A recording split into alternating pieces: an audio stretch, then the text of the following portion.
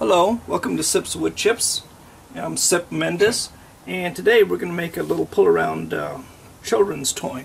This one, I make two basic toys. One that looks like a little dog, a little Scotty dog, named Max, and one that looks like a hedgehog. And here are the wheels that we're going to use. These are the ones I made on the wood lathe.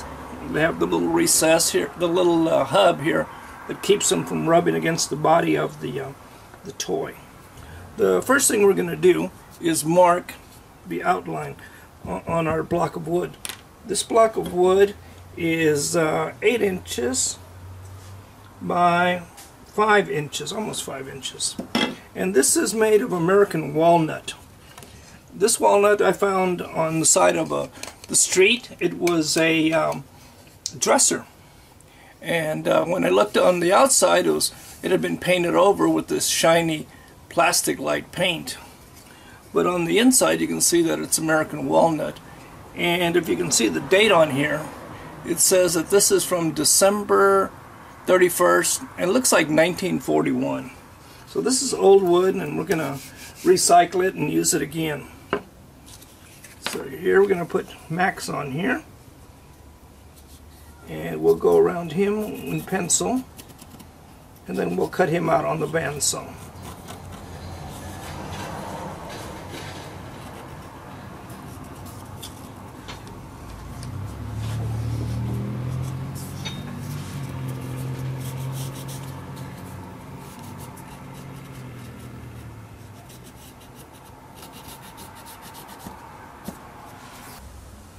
Okay, I have my bandsaw set on high, and I have the guard about a 1/4 of an inch above the wood. The wood that I'm using for this is about 1.5 inches thick, and so I'm going to go ahead and start cutting that.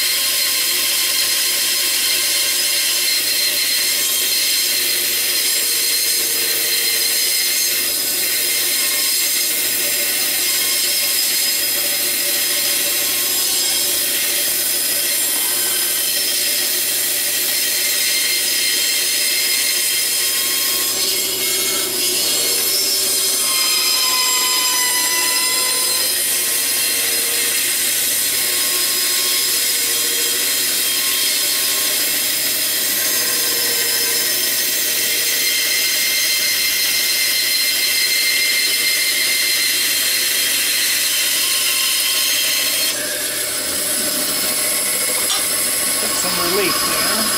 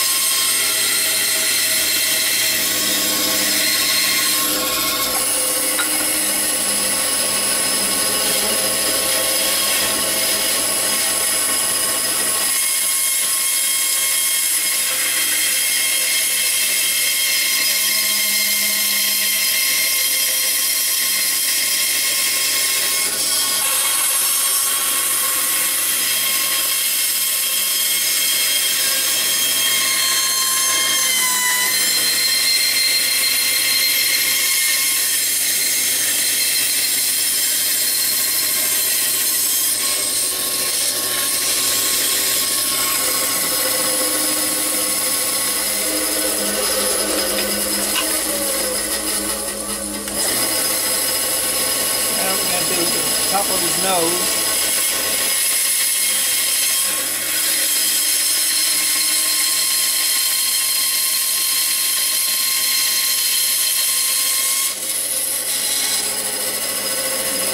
Top of his brow.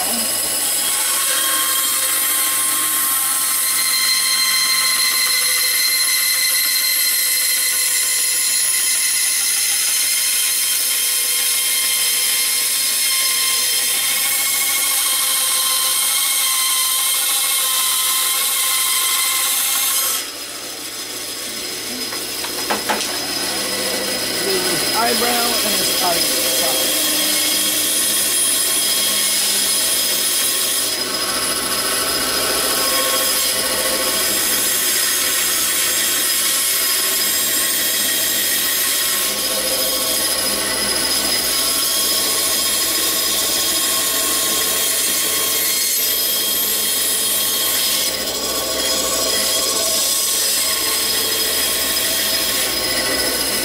Maxi Dog. I'm going to use my little jigsaw here to get rid of some of the imperfections. It's supposed to be a little, his tail is supposed to meet here, and I've got a little edge left that I can get rid of with a sign.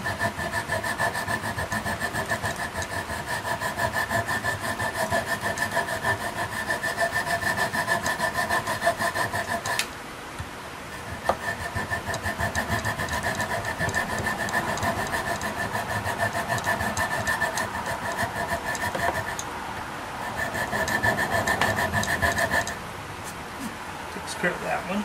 His ears are just one big piece, and I need to make that into two separate pieces.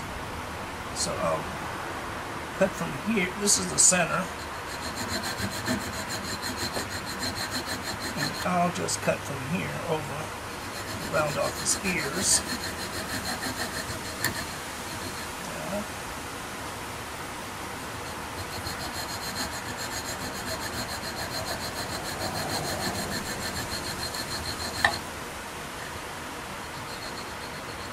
That'll give the ears more definition. The tail will do similarly, but we'll cut this to the outside. So instead of having a big wide tail, we'll have a pointed tail.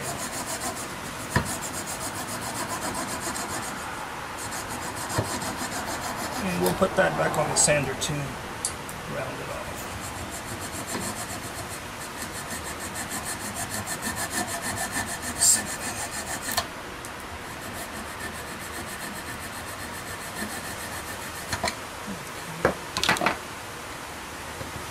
Get that on the sander real quick. So I sanded the tail a little bit to make it a little bit look more like a single piece. His ears I'll have to file between them and shape it. So eyebrows, and I'll also have to sand by hand, and maybe a little bit in here. So I'm going to use a little piece of sandpaper here and wrapped around the stick to get rid of some of these blade marks.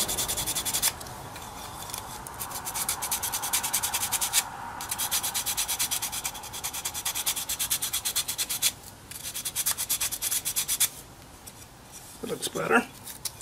And then we'll get in here on this brow. Get rid of some of those blade marks too. So they come right out. Not so bad. This is just 150 sandpaper.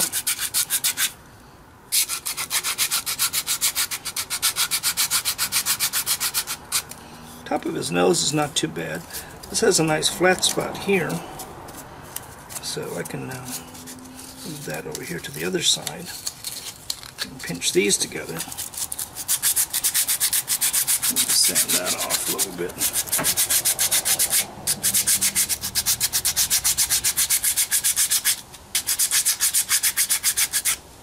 That looks much better.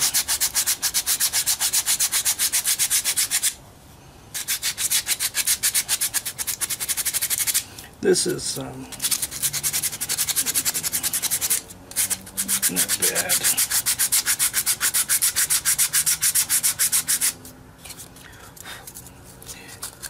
Where his eyes are supposed to be, we'll just use the edge in there. And then I'll have a sharp edge here, and I can use that to get right into his brow, his eyebrow.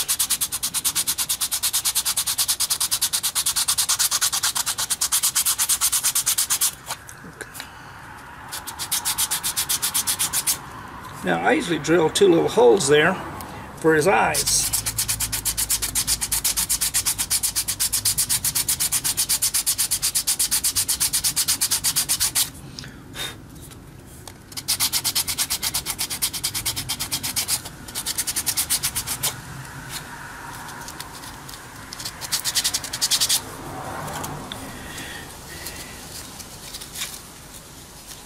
And here on his chest we'll do the same thing.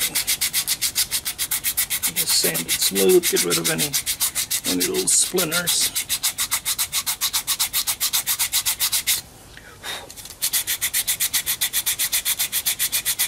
It's a 6-tooth bandsaw blade. It leaves little lines, but they're not too difficult to remove. Seems like that.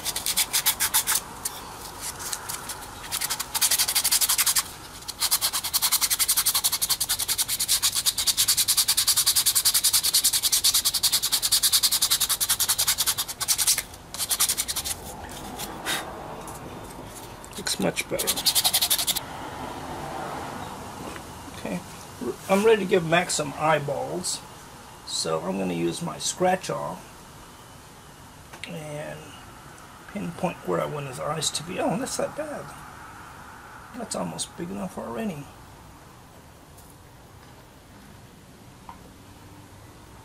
Okay. That looks pretty good. Okay, I'm going to drill them out to about a 3/16. And you really got to go slow on this. You don't really want them too deep.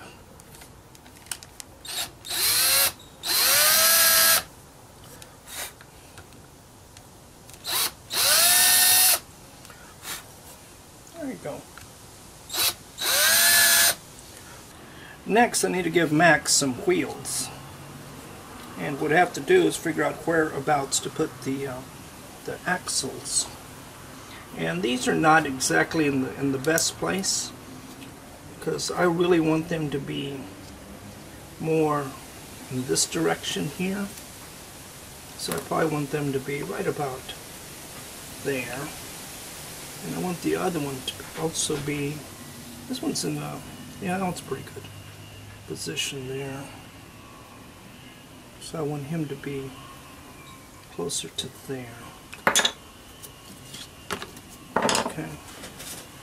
So whatever distance this is, that's the distance I want over here.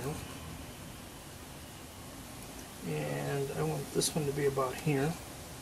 And I want this one to be right about here.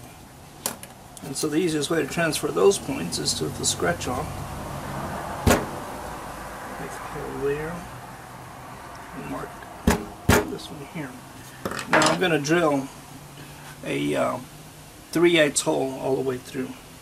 And I might drill it out to a 1/64 of an inch larger, so that the dowel rods turn easily.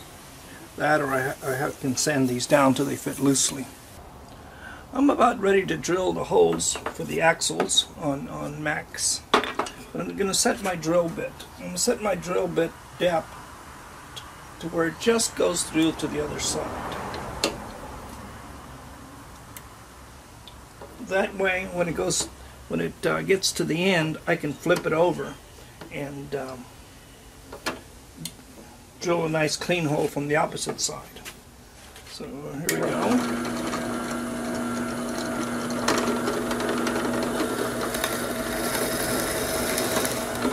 And it's a 3/8 drill bit, and I'm actually on the slowest speed on my drill press.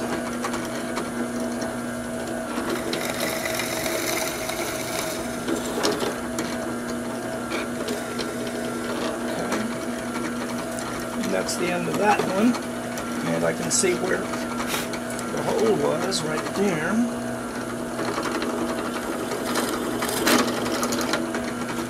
That'll give me a nice clean hole. this side here, we'll do the same thing. So I'm ready to give Max some wheels. And what I want to do is I want to put a little bit of glue on the inside of one of the wheels here. So, and I'm going to swish that glue around in here. I do not want any glue on the hub because it just might stick.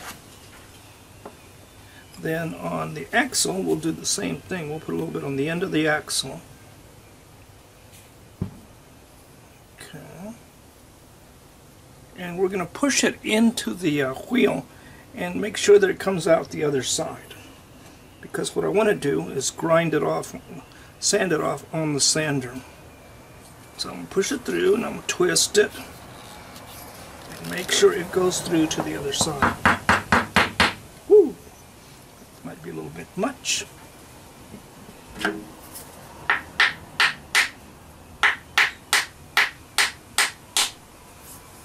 So I wanted to come out just a tiny little bit. To put on the wheels, what we're going to do is this is 2 layers of cardstock. Together they might be a little bit more than 1/16 of an inch thick. I'll put them between the axles. That way when I push on the hubs will hit the cardstock and won't go on any further and will leave me a little bit of an air gap there. So let me put some glue on the wheel, and this one I want to put a little bit extra maybe, but I don't want any to come out on this side, and it shouldn't because I'm pushing in the other direction. We'll put a little bit here on the axle. We don't want to put very much because it will push down towards the body. Okay, there's that one. We'll do the same with the other one. Put this guy on. Okay. And when we remove our cardstock, there should be plenty of room for turning. So Max has been drying for a while now, and I'm ready to cut these off. And this is one of those flush cutting saws. That's flush, F-L-U-S-H, not flesh.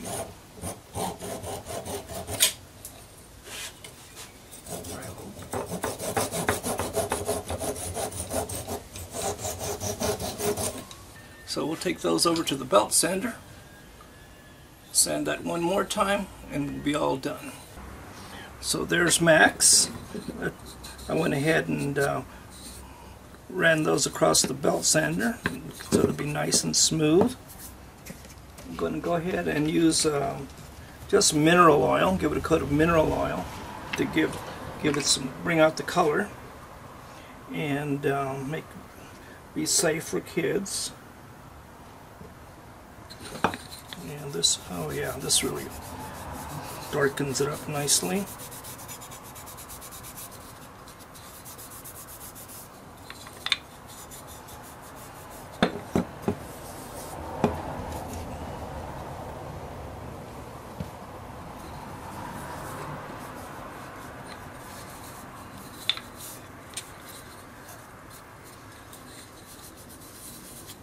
See how nice and dark he's going to get.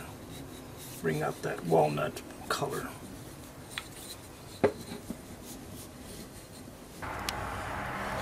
So now that Max is all soaked with oil, we'll start removing the excess. Make him presentable. We don't want any drips.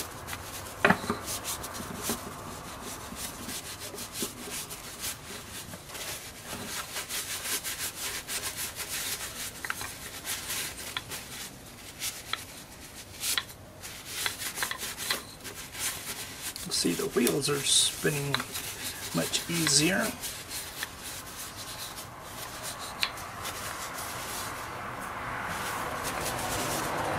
Okay, so there's Max.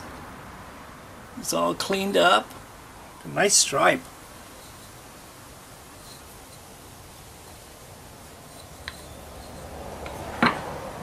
Rolls real good. Well, if you enjoyed this video, click on like and don't forget to subscribe.